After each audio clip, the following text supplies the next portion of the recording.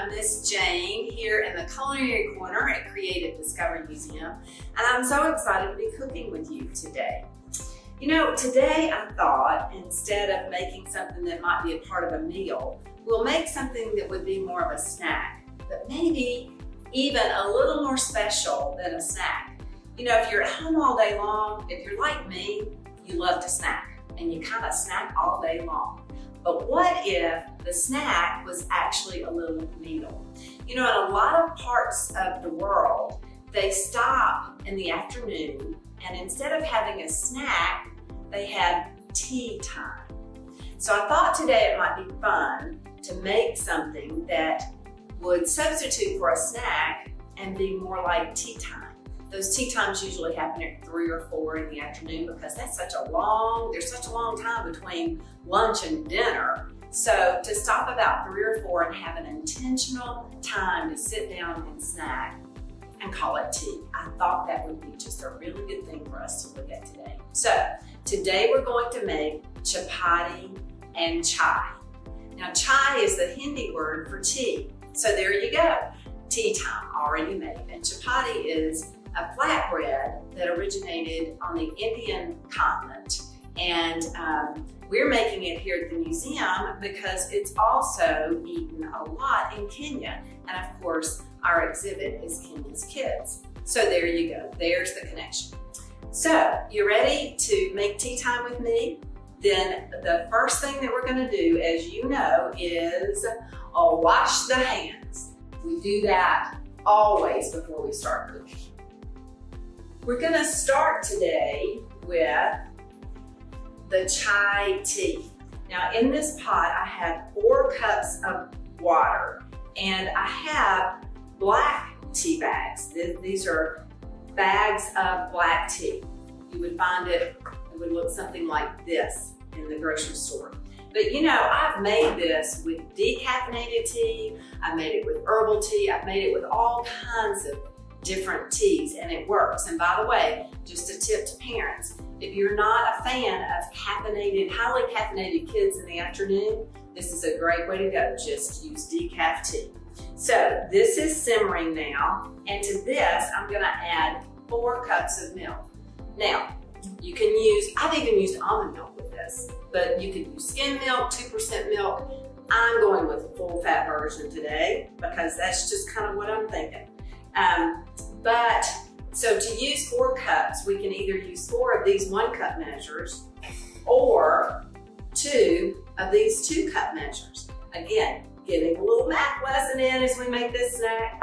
So we're going to, I'm choosing to use the 2 cup measure. So I'll just do 2 of these. And remember, it's the same amount of milk as it is water. So it's half milk and half water in those 5 tea bags. So we're just going to put that milk in and let it steep. That's the word that you call it when hot liquids just kind of stay hot together. And we especially use that term steep when we're talking about tea. That already looks gorgeous. The color of that's amazing. So now it's time to make the chapati. And chapati, as I said, has just flour and salt. Let you see the salt label, and water in it. It's amazing how it comes together in the most magical way to make a delicious flatbread. So we're gonna start with the flour, and we need 2 cups. Now with flour, what you wanna do is spoon it kind of lightly into a cup, and you wanna put more in the cup than you actually think you need. And then you take a flat edge. This is just the other side of a little knife, and you're going to level that off.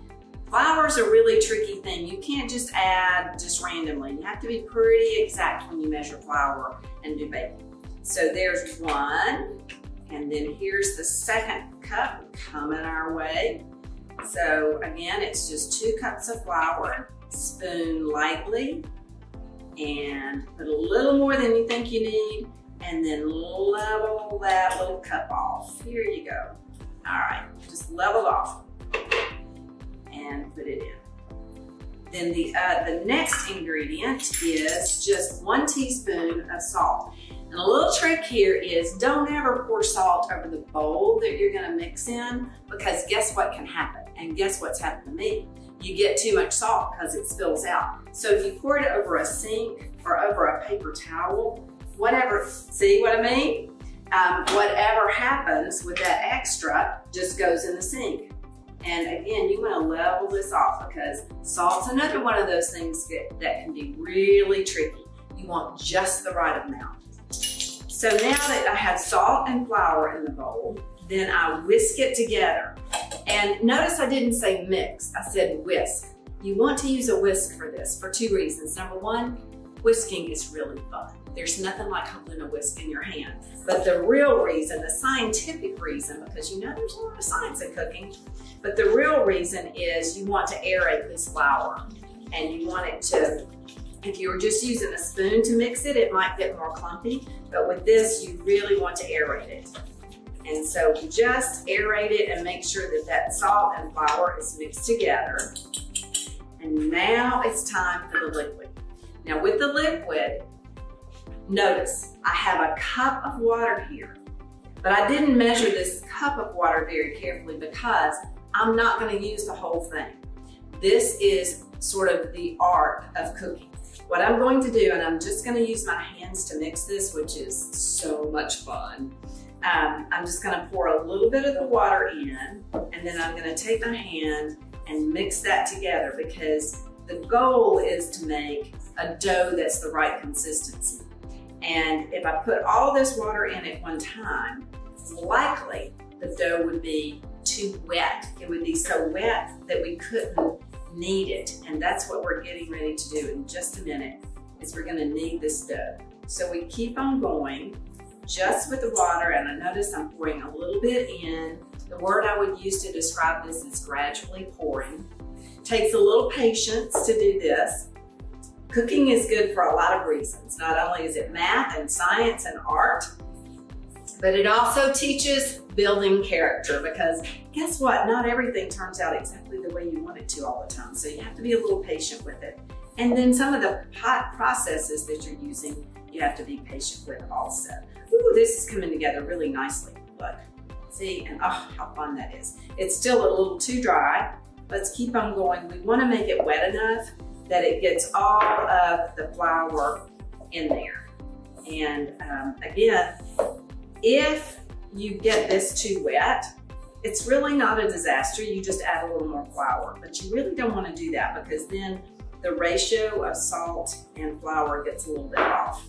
So you really want to just take it easy with that flour, with the water when it goes in, and just keep working it until you get this nice, soft dough. It should be about the consistency of Play-Doh when it's the right consistency. And look at this. Is that not amazing? I just love it on my hands. It feels so good. I mean, cooking couldn't be any more sensory, could it? Not only do you get to feel the food, but you smell it when it's cooking, and we're getting ready to cook this in just a minute. This, and by the way, this is a really quick snack to make. And you know, if you wait until you're really hungry to start making this snack, it's gonna taste so much better because hunger is really the best flavor there is. When you're hungry and you eat, food just tastes so much better. So I would wait until you get hungry for a snack to start making this, because it really does go pretty quickly and it sort of occupies your time while you're waiting on that food. All right, this is just about the right consistency. You know what, I might do it's a little crumbly though. I might put just a touch more because there's still a little bit of flour left in this bowl, and I want to try to pick all of that flour up. Oh, that's going to be perfect. All right, now see how I have a ball of dough here, and if I work it enough, it can kind of hold together. Now I'm going to use a paper towel to get a little bit of the dough off of my hands, because if you use just water, it just makes it gooier. And I'm not through having doughy hands yet. So just get enough off so that I can take my spoon and put just a little bit of flour out on this surface. And I'm gonna spread that flour around. Now the flour is gonna keep the dough from sticking. So here's our ball of dough. Is that not gorgeous? I mean, I just love it. And then what you're gonna do is knead this. Again, it's a really sensory thing. If you wanna use proper kneading technique, you flatten it out and then you fold it over and you flatten it out. But really just kind of playing with it works just as well, especially for this. But you wanna knead it to get it pretty smooth.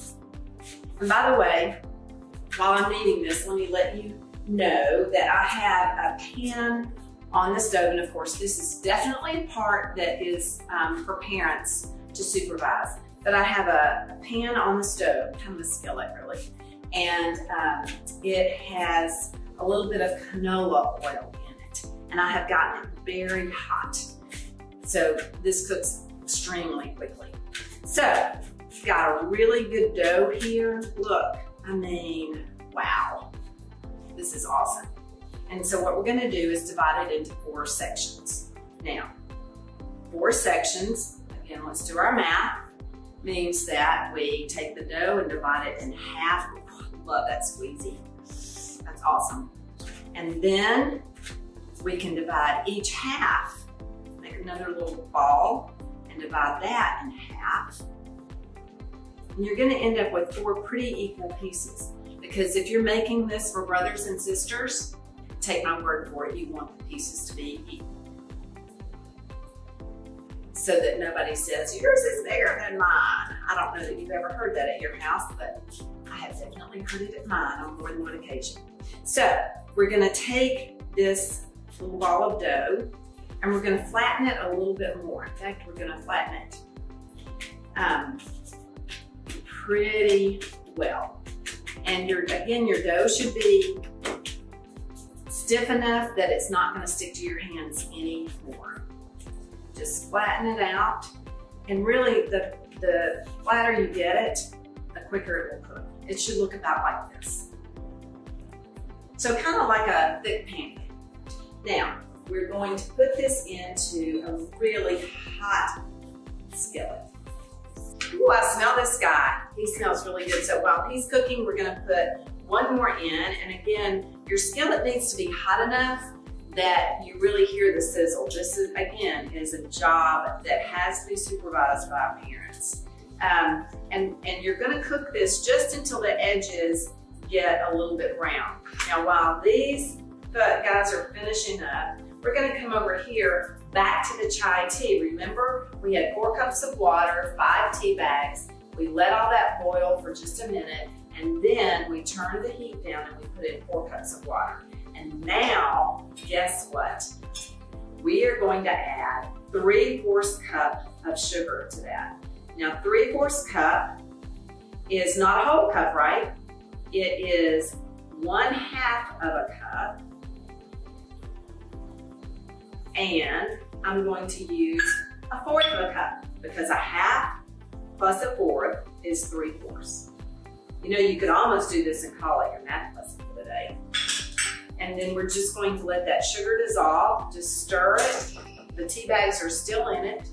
Just stir it around and let that sugar dissolve in there. Gonna come back over to the to the chapati.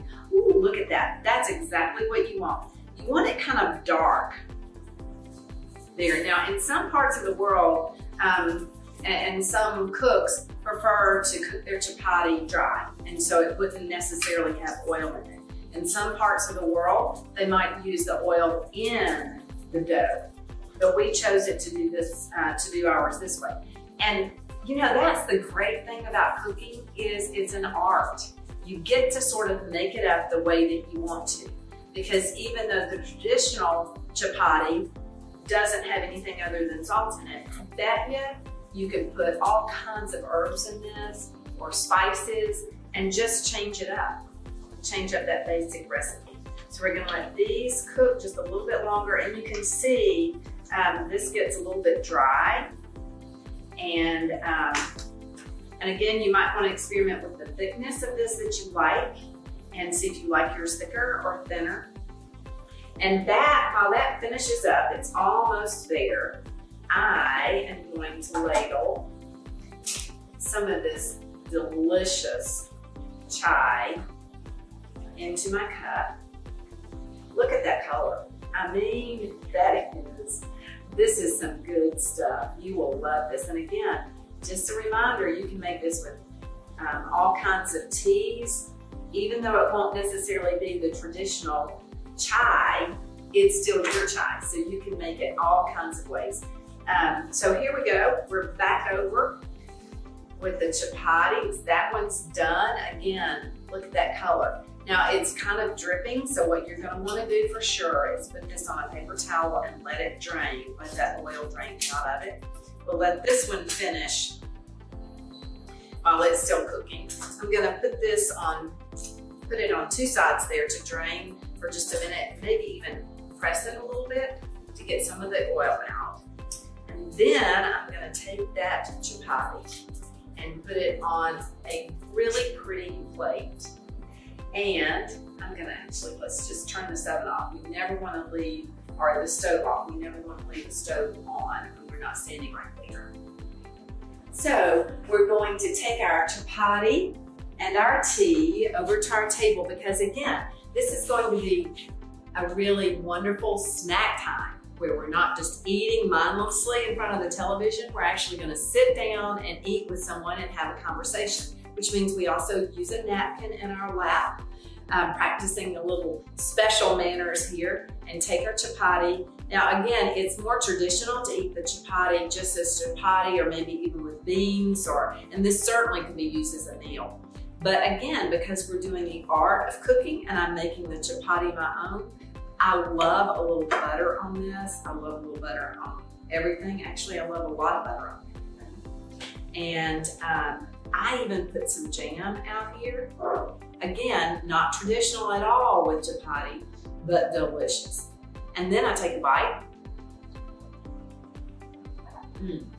The texture of that is delicious.